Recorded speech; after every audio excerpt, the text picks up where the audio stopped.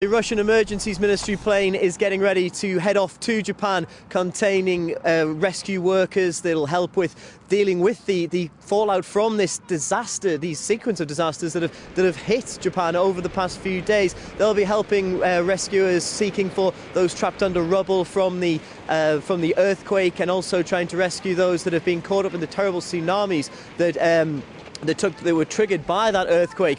Now, the nuclear disaster that's taken place at Fukushima is also taking main focus for Russia. We heard from Ekaterina Garchova there in Russia's Far East, talking about what's being done there to make sure that it's all okay. Well, one of the main problems that's come from that, the disaster at the Fukushima nuclear reactor, is that 30% of Japan's energy is derived from nuclear power. Now, that is severely depleted at the moment, as you can imagine, due to the situation with that nuclear reactor, as well as the precautions being taken over other reactors in the country. So Russia has pledged 150,000 tons of liquid gas to help the situation there, to get power turned back on in certain places. They're also going to increase the supply of coal to the country, and there's even the possibility of providing electricity directly from Russia to Japan through an underwater cable that links the two countries. Now, power, of course, a very important commodity when it comes to Japan trying to get itself back on its feet.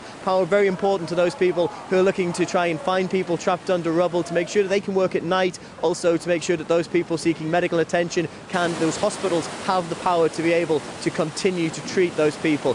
Now, Prime Minister Vladimir Putin has said that Russia will stand shoulder to shoulder with its neighbour to the east as they face this crisis.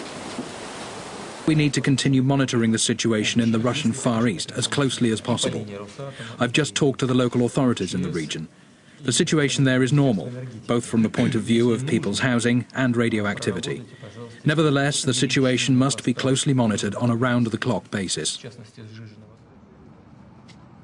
Well, the authorities closely monitoring the situation in Russia's Far East, but here in Moscow, they've seen outpourings of grief and sympathy for those people of Japan, the people of Japan who have been caught up in this series of disasters. We've seen an ad hoc memorial being established outside of the Japanese embassy, where people have been turning up and laying flowers to show their support for the people of Japan at this time.